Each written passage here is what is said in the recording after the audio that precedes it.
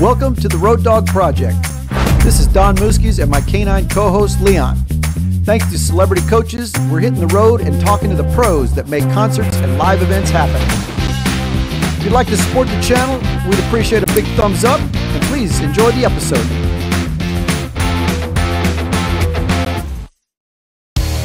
Today our guest is a musician extraordinaire, from studio session player to international touring bassist and certified rock royalty. He spent his early days recording in the New York studios, including the infamous Power Station, recording with names like GLADYS KNIGHT, Michael Bolton, Willie Nelson, Ringo Starr, and Alice Cooper.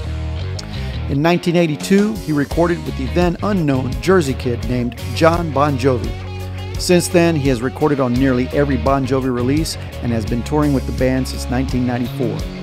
Fast forward to April of 2018, this gentleman, along with the rest of Bon Jovi, was inducted into the Rock and Roll Hall of Fame. He now calls Nashville his home.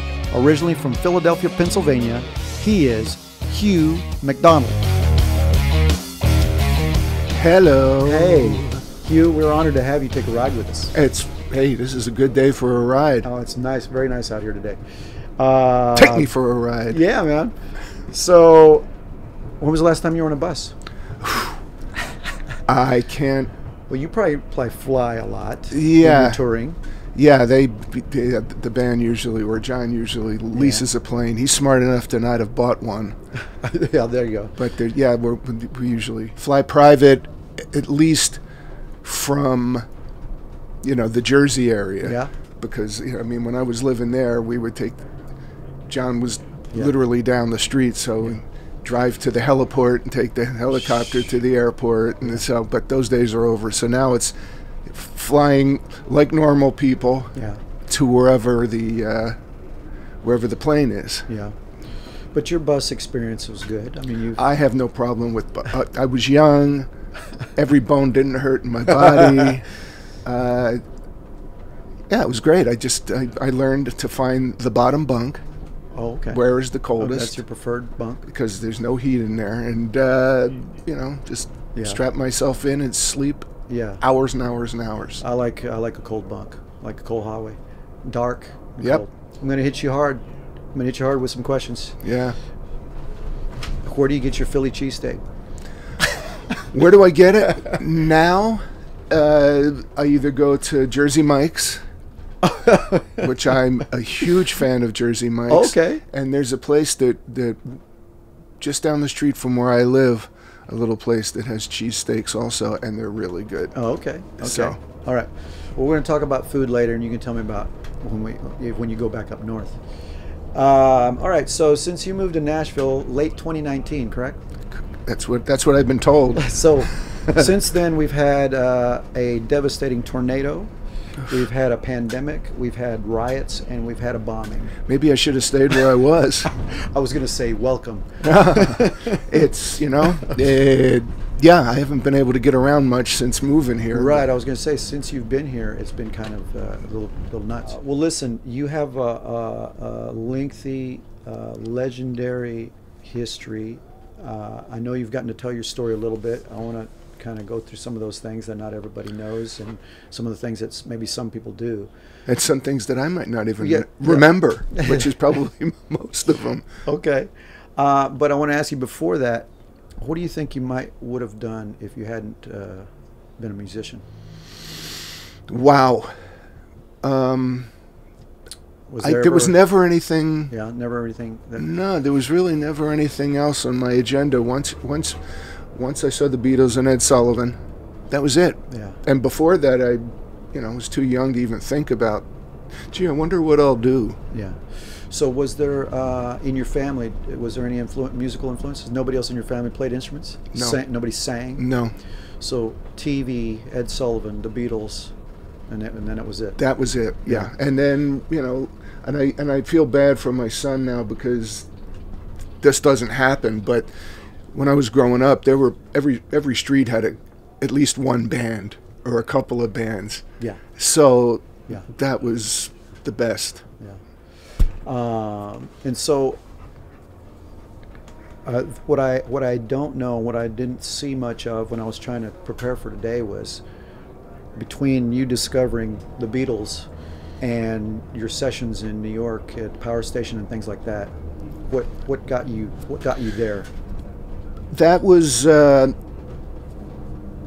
I was growing up still when I was living at home. I was playing in a band with Obie O'Brien, who is still works with us. Yeah, yeah. So, and he turned 70 before me. He's about a half a year older than me. Yeah.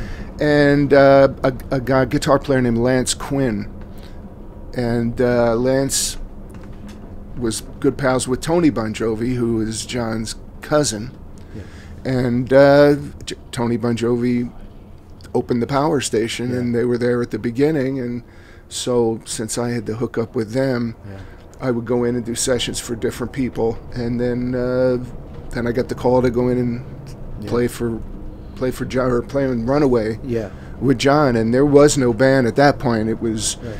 He was getting players from different sessions in different rooms at the Power Station. Right. So Springsteen was in, so we got Roy Bittan from Springsteen's band, and John Waite was in doing an album, and we got a drummer named Frankie LaRocca, who has since passed. He played on Runaway, and Tim Pierce, who's one of the top studio players yeah. in LA, who I haven't seen since then. Oh. I would love to, yeah. but that was the band for Runaway. Yeah. And so I would imagine a lot of those sessions were put together like that, from like kind of an all-star band. Yeah, of those things. Yeah, a lot of them. Yeah, I don't know who. I'm sure John did a lot of demos there. This was the only one that I did, yeah. and you know, it was the one that counted. So, was there any other demos that you did that was similar like that, where you had pulled some of those players from these other bands that you can remember? No. Usually, any demos that I had done or any recording, the band was sort of lined up beforehand. I see. The producer or the whoever project it was right. would pick people. How long was that span that you worked at the Power Station, that you did sessions? Well, I didn't just work at the Power Station. I mean, yeah. the GLADYS KNIGHT stuff was done at a studio called Bell Sound Studios, which is long gone, and a lot of the different. I think there were a few people that I recorded with at the Power Station, but mostly it was all over the place. Yeah. Have you been back to that area? Have you been back to any of those studios, including the Power Station? Well, the Power Station, yeah, we went back there to, I'm trying to remember, if it wasn't for 2020. It was for the album before that, I think. But we went there and we did like a live thing for, I don't remember what it was for, but it was interesting because we all walked in there and went, oh, wow, is this bringing back memories? So what I saw was, I guess they had changed names for a minute, and then they brought it back for, I think Berkeley has. Yeah. It was Avatar for a while. It was, thank God it's still there. I hope it doesn't go down the tubes like all the rest of them are. Well, I know it's tough because everybody has a studio now. Yeah. Well, a lot of the better studios, or a lot of the bigger studios, I shouldn't say necessarily better, have hookups with different universities or colleges. I mean, instructional stuff. That's pretty cool. Touring before Bon Jovi, you did some stuff with Cher. I did a year. I think it was 1990, and it was Heart of Stone tour. Yeah. Very cool. It was fun. Mamas and Papas. Yeah, well, Denny Doherty, who was the original singer, John Phillips, who was originally in the band, were the only two really left still from doing it. So Mama Cass had passed, so they got a female singer named from a band called Spanky and Our Gang. Yeah, she was like the perfect replacement for Cass. Oh, nice. And then female-wise, it was Mackenzie Phillips, John's daughter. Right. And so that was the band then. That was a lot of fun. I'll bet it was. You did a little bit of stuff with Shania Twain? Yeah, a little tiny bit, yeah. Did a couple of TV shows. And very cool. Easy on the Eyes. Absolutely. Any other highlights that you or any other stories from those studio days that you can think of that you might want to share? Let me see. I think I remember you talking about doing some stuff with Willie Nelson. I did Shotgun Willie. I did. Yeah, that's interesting because I was working with a rhythm section of guys in New York that got hired by Arif Mardin, who the ultimate producer. I mean, he has since passed also, but he did the Bee Gees when the resurgence with them with Staying Alive and all that. Yeah. Aretha Franklin, Donny Hathaway. It was great. It was, Willie was great. His hair wasn't as long as it is now, but he was stoned all the time and a sweet guy. And when we got hired, he didn't know, or Reef, who put the sessions together, didn't realize that Willie brought his band everywhere. So they pull into New York to Atlantic Studios in their tour bus. Oh, and so he's got 2 rhythm sections. So they just said, okay, well, you guys order lunch, you guys play this song. So they already had a set of musicians waiting for Willie. Yeah. Okay. All the New York guys, and he had his band. So we just, it wasn't even a problem. It wasn't like, okay, you guys go home. It was, okay, you record this one. Okay, you record this one. You record this. So it was. So that particular record ended up having two bands. Shotgun Willie, yeah, and it was a huge record for him. Yeah, absolutely. Over the course of that time and even later, what do you remember that you might have turned down? You know, I don't think I've ever turned down anything, but I have been a day late and a dollar short on a few things. Missed out on some. Yeah, Foreigner, when they were looking, I really wanted to get a shot at that. Yeah. Hall & Oates, I didn't find out until the very end. And Tommy Wolk got it, so he's an unbelievable bass player. Were those things that must have been like 80s or something like that before? Mm-hmm. Yeah. Yeah, this was all pre Yeah. Bon Jovi. Yeah. Let's talk about going into the Hall of Fame. So do they give you a jacket? Do they give you a ring? What is I should have brought the statuette out with me. Yeah. I should carry that with me all the time. Yeah, the statuette, the nice, holding the record up. It's unbelievable. Yeah, unbelievable. It's got to be.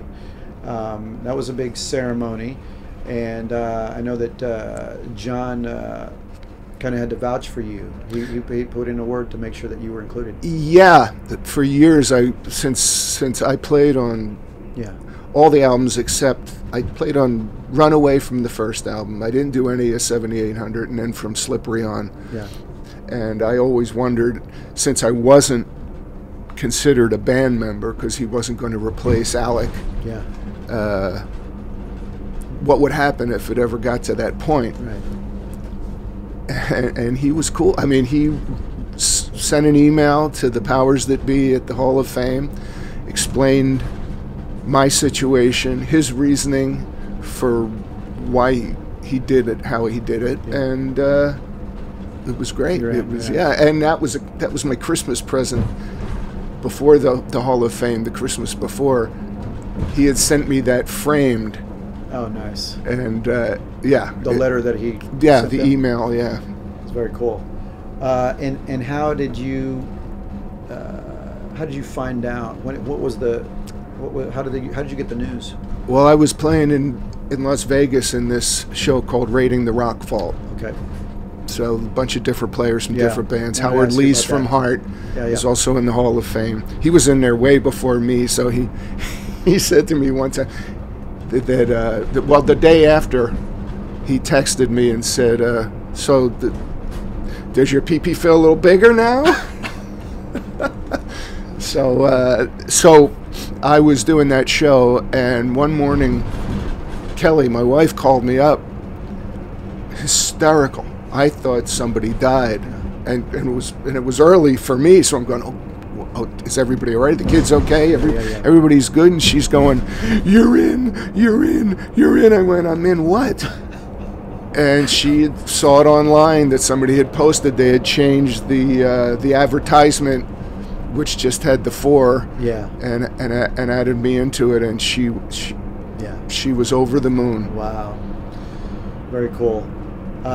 So tell me about the Raiding the Rock Vault. How long did you do that? A few years. And it was in Vegas? It was in Vegas at when I started doing it, it had been going for a little while at, what's the place that, where Elvis used to be called the International. It was the LVH, Las Vegas Hilton. Okay. Started there, and then it went from there to the Tropicana. Okay. And then it went from the Tropicana to the Hard Rock. And then when the Hard Rock was redone for Virgin, it became a Virgin hotel. And so then I stopped doing it, and they started doing it again at a smaller venue. And then COVID stopped that. So but it won best 6 years in a row, best of Vegas. Wow. So that's... And it's an all-star band, basically. Yeah. It's, yeah. Everybody that's real players and from Yep. real bands. And it's a fairly big bullpen, too, so it's great. Yeah. Dave Amato is an old friend of mine from REO Speedwagon. Yeah. He was in and out of it. Todd Kearns, who plays bass and sings for Slash. Okay. He's in and out of it. Jay Shellen, who plays with Yes. So it just goes on and on. It was a lot of fun. Is it? It's not just a concert, then. It's a production. It was more of a production when I first started doing it. They had skits and everything else, Right. and then it was cut down to 90 minutes of just music. It was like a time capsule. Started off with My Generation by The Who and went through all the different years. You also do a little bit of singing. Just some background, yeah. Okay, but I saw a thing where you were singing Walking the Dog. Oh, God. Was that a regular thing? No, that was a Christmas show that Bon Jovi did every year at the Count Basie Theater down in Red Bank, and this year this particular one, everybody from the band had to sing a song. Get up and do something. So they don't make that. It only happened then. You don't make that a practice of getting up. No. Just singing backgrounds. I want to ask you about some of these stories. In 2009, you ended up making a guest performance with Poison. Oof. Yeah, I'll keep it nice. We went to see Poison. It was Def Leppard concert. Yeah, Def Leppard, and then Poison were in the middle, and Cheap Trick opened. And so Kelly and myself and my son Jake went, and we stood on stage and watched Cheap Trick, and Jake was little at that point. He was loving it, and then when they finished, walked off stage, and Jake and Kelly went to catering, and we're sitting outside. It was a beautiful day. And I got stopped on the way there by Tom Peterson, and I think it was I'm trying to remember who else stopped me. Well, basically they said, who's not here? I said, no, I don't know who's not here. And it was the bass player from Poison. Right. He hadn't made it. It wasn't there yet, or whatever. Yeah. You can hide in here if you want. Hide in our dressing room. Yeah. And I thought they were joking around. So I sat down, and as I was telling Kelly and my son, they were facing the buses. My back were to the buses, and Kelly's going, "They're looking over here. They're coming over here." So it was basically, we get up and play. I know no Poison songs. I would hate to hear the board mix from that night if I was in it at all, but I just said, sure. Wow. I don't care. Yeah, great. And it turned out, or at least as far as Joe Elliott was concerned, I saved the day. They would have had to cancel the night, and so it was quite interesting. Did you have to do your hair up? Because I didn't have to do anything. I wasn't dressed to perform. I was going to say, you weren't dressed to perform, so I don't know if you had enough hair to be in that band at that time. No, I didn't have a hat, didn't have extra hair. No, wow. It was just... That's pretty serious. That would have been a little over the top. If they had said, okay, put this on. Yeah, put this on. That would have been... And no. get some hairspray and let's work. Yeah, no, thank you, no. But they did almost blow me up because the offstage keyboardist who was going to yell the changes to me, who would play him first and then yell them to me, which I thought was pretty funny because that's, you know, he was motioning me and I thought he wanted me to move back because he wanted to get some eye contact with whoever. Yeah. I moved back, and then they set off some pyro, and it almost blew me up. I could feel the heat coming up my back. Yeah. And everybody from the other bands, everybody from Cheap Trick, everybody from Def Leppard were standing on the side of the stage, dying. They were laughing their asses off. Well, they all knew it was coming, and you didn't. They might have. I didn't, yeah. You mentioned your son. Your son is a talented guy. He's got his own band. Got his own band, got his a record done, is 6'8", 6'9". Wow. Jake J and Jake the J Killjoys. and the Killjoys. And they also got a chance to open up for Bon Jovi. Yeah, twice. Oh, And cool. it was interesting because it wasn't, honest to God, folks, it wasn't nepotism because I don't have that kind of pull. So every town that we were playing in at that particular, those tours, they would have the local radio station or whatever would have like a battle of the bands or contest, and they would send their stuff in. And these two particular ones, I mean, one in Salt Lake City and also here in Nashville. Wow. And he got up there and like not a nervous bone in his body. Wow. It was unbelievable to see. Awesome. Yeah. Very cool. 20,000 people, and the kid gets up there and he kills it. Proud moment. Oh, extremely. Yeah.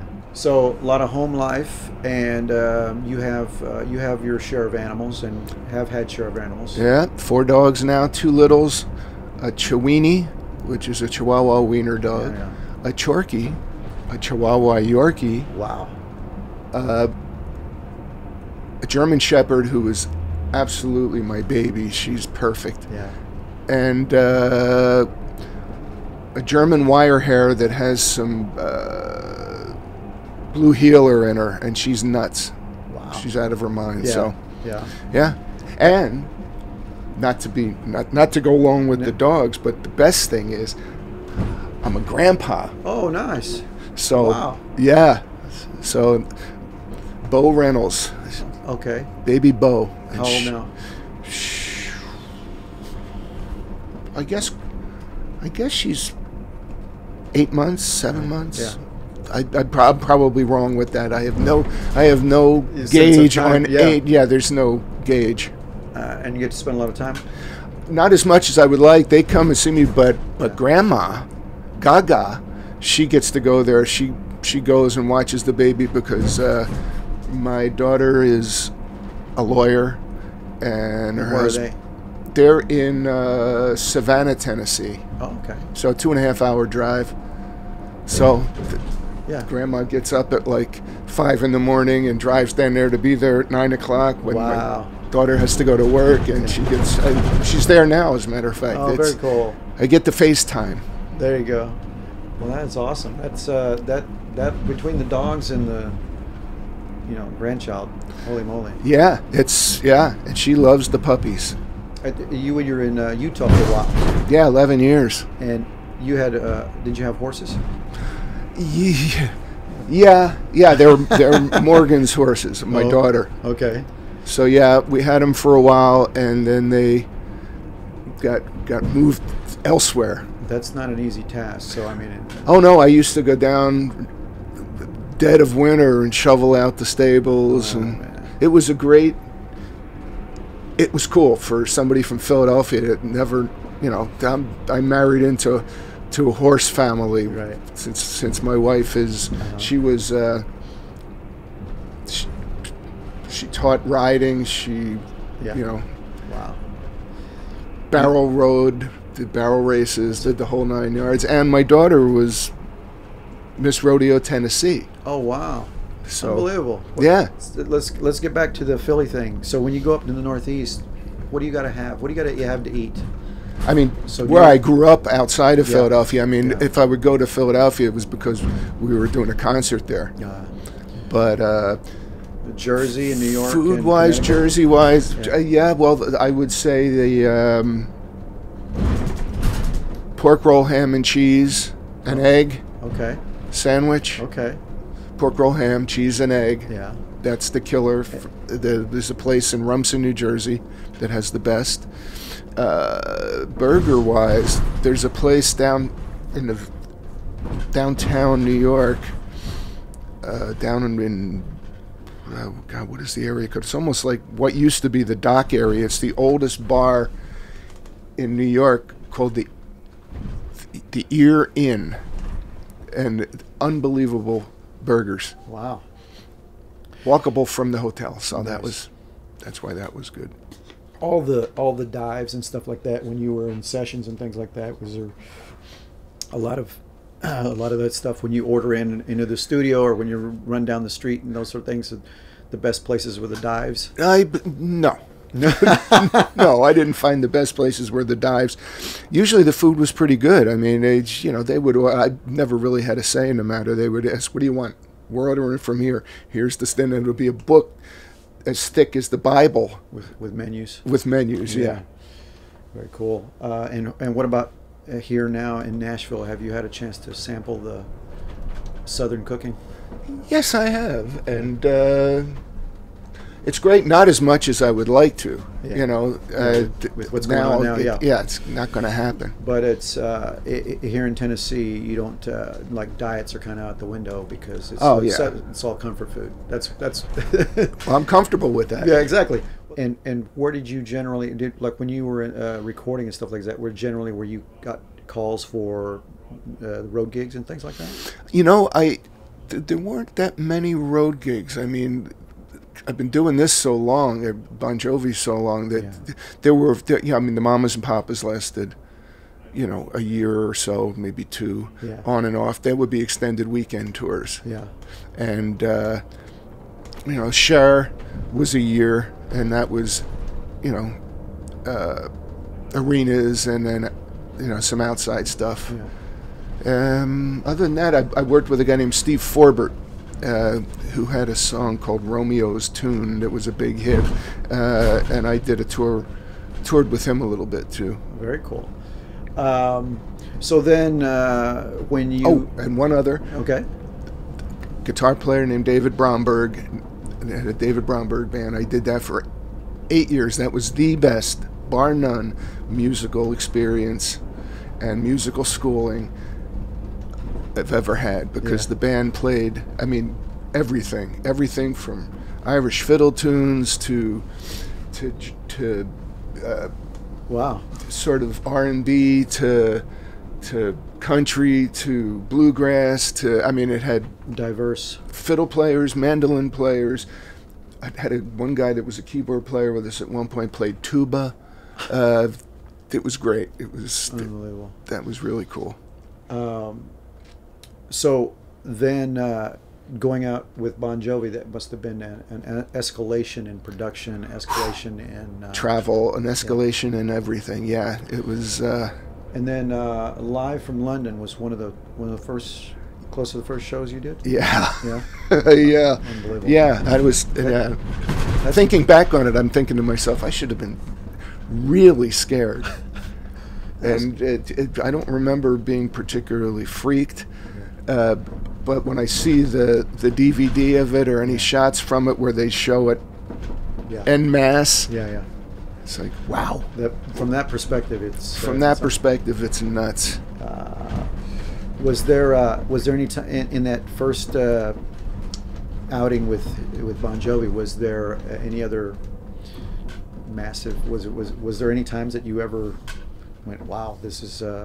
That was one of them. That was one, no. Another one was,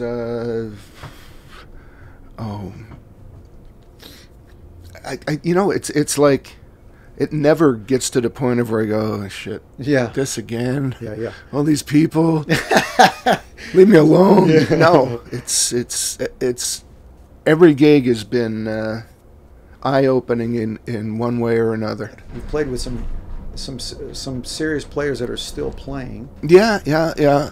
Well, another thing I would say, Alice Cooper. Okay. Doing the 2 albums with him with two different producers, so that was interesting. One of them was a guy that had produced or co-produced with John and Richie the These Days record, and he ended up doing this Alice record, and it was great. And also the Alice album with Poison on it, that was like a breakthrough for him. Oh yeah. And what the sweetest guy, the greatest guy ever. Yeah. Alice. Except I made the mistake because I didn't know him. I called him Al once, and he went, "Don't ever call me Al. Really? It's Alice." And he didn't say it nasty. He said it sort of funny. Yeah. But no, it was like, okay. And he's been like a godfather to my kids, because they go see him, and they, you know, a lot of times I can't go, so Kelly will take Jake, and they just roll out the red carpet for them. Oh, very cool. I was going to say, Desmond Child produced that record? Produced that one, yeah. He did a lot of the Bon Jovi stuff. Yeah, well, writing. Okay. Did a lot of writing. Never produced any of the Bon Jovi stuff, but... All right. What about Ringo Starr? Ringo was... that was another thing with Arif Mardin, who the producer I was talking about. He was doing this album with Ringo the Fourth, I think it was called, and for some reason Tony Levin was playing on it, and for some reason he couldn't finish 2 songs, or he couldn't come in for 2 songs. So I got called along with this guy David Bromberg, who I was playing with. And I was living in Boston at the time, so I took the Eastern Shuttle. Yeah. And my girlfriend at the time said, "Oh, you should got to take a camera with you," and I didn't, like a dumb idiot. So that was mind blowing. Yeah. GLADYS KNIGHT. I never, you know, we did half of the Imagination album, and then part of another album, I think the album after that, and never saw them. We would go in and record the songs, and if the producers weren't sure of the key, we would record it in a couple of different keys, and then they would send it off to wherever they were, and they put their vocals on, and then they'd get the guy come in and do the string arrangements and horn arrangements. So it was pretty loose. I remember doing one of the songs laying on my back in the studio. I mean, it was like this particular group of players, we played together so much, and these 2 producers, you know, as long as they were getting what they needed, it was okay, fine. And then I heard that Jamerson played a song laying on his back in the studio, except I think he was shit-faced and still could play circles around me. So. Oh no! And Michael Bolton. You do some Michael Bolton, I did a song called "How Can We Be Lovers If We Can't Be Friends," and that was through Desmond, because he co-wrote that with him, and he produced it. I remember that one. Some of the other artists that came through there that you... Phoebe Snow was one, and I did her first album. Looks like, was it just called Phoebe Snow? Yeah. It had Poetry Man on it and stuff, except Poetry Man was upright, and that wasn't me. Oh. But... and another one of her albums I played on a couple of songs. We're in Lower Broadway here, which is yep, we are normally hustling and bustling. Not today. Oh, did we go down Second? We did. I wonder what that looks like now. Oh, I know. I don't think you can. I think it's like everything on that side is blocked off. And there it is. Yeah. Bridgestone Arena. Yeah. Yeah, Jake, my son, knows the... he plays down here on Broadway, or he did. Yeah. And there's one place that he plays that you can see Bridgestone out the front, and he says, you know, I know the feeling now of, you know, playing a place like that, and then, you know, go back and play in a small place. I said, you better get used to that feeling, because it's never going to end. Yeah. If you want to, if you think of yourself as a well-rounded musician, even if you get to that point where you're playing, you know, huge places, always, if you have the chance, play. Just play with as many people as you can. And that's the one thing that I'm sort of bummed about, because I have a lot of people here that I know I'm not super friendly with, and I'm mostly friendly with the the top bass players here, which isn't going to get me any work.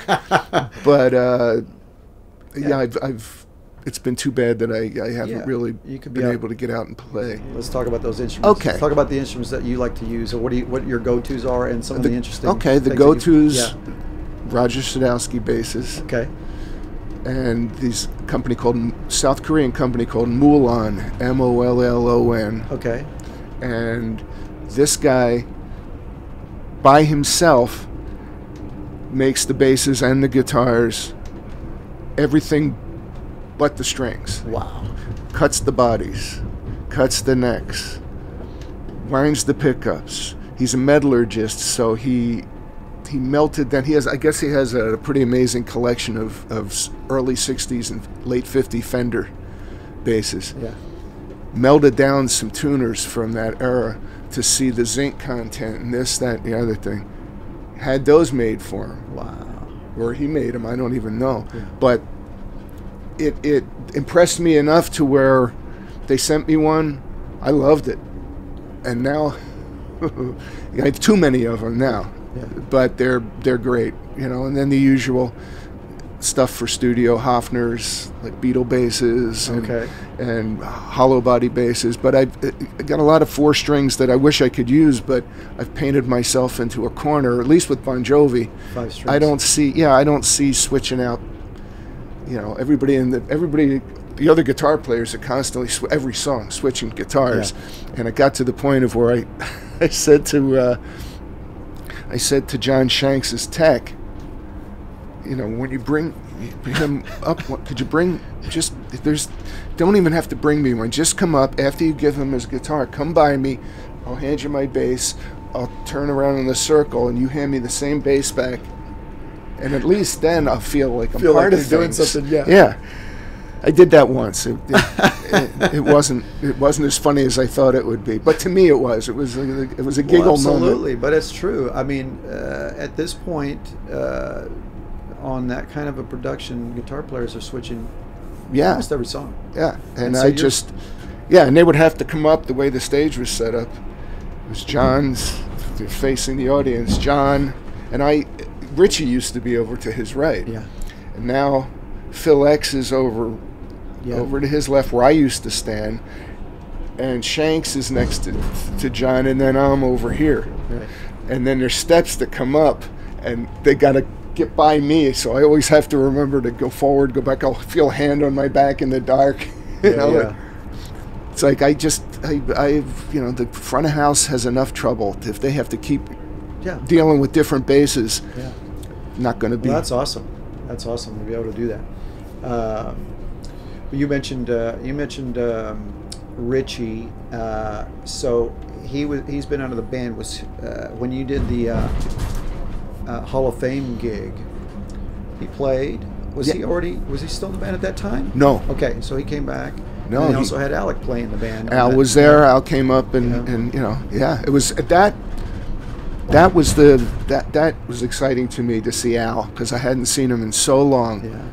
And it was great to see him, and it was funny because everybody was up there. I mean, Richie, Alec, Shanks, Phil X.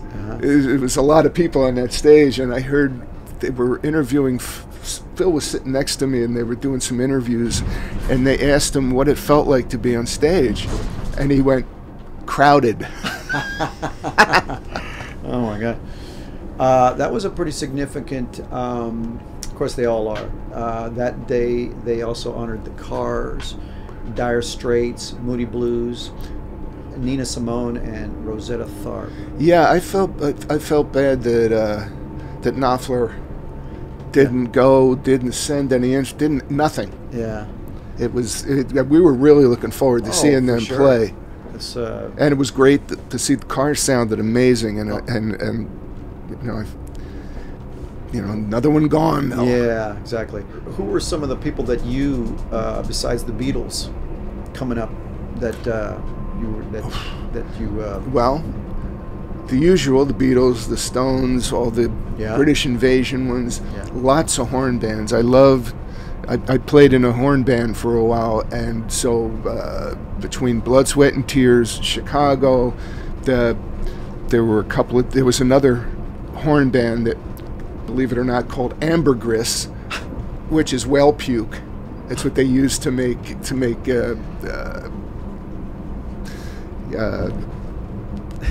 what the hell is it? It's perfume. Okay. They use it to make perfume. And there was another band called Chase, which was all trumpets. One of the trumpet players' names, and a Lighthouse. I mean, all that. Yeah. Boy, playing that stuff with 3 or 4 horns kicking in, it's like, oh yeah, there's nothing. Oh, that's awesome. Nothing gets you better than that. Absolutely. Did you ever do anything like any of the Zydeco or New Orleans type? Actually, I did. Yeah, I played in a band in New York City called Loop Guru Zydeco, and the main guy who played all the scratch board, and did the singing, washboard. Yeah, that was great. And as a matter of fact, the drummer that was in that band has been playing for Bob Dylan for a while now, and I ran into him at JFK in the lounge one time when we were both just about to go out on the road, and I hadn't seen him, and it had to be 20 years. Oh my God. Well, listeners and viewers, you can find him in the Bon Jovi archives, and we want to thank you so much for doing this with us, Hugh. You're welcome. Beautiful day today. Thanks for riding with us. Oh, it's great. Thanks, I could go all day. Let's stop at the liquor store, get some edibles. Come on, let's go. There you go. Thanks, everybody. Thanks so much for watching. If you enjoyed the episode, please give us a thumbs up, and we welcome your comments. Check out more of the Road Dog Project here on YouTube, and follow on Facebook, TikTok, Instagram, and Twitter. Come on, Leon.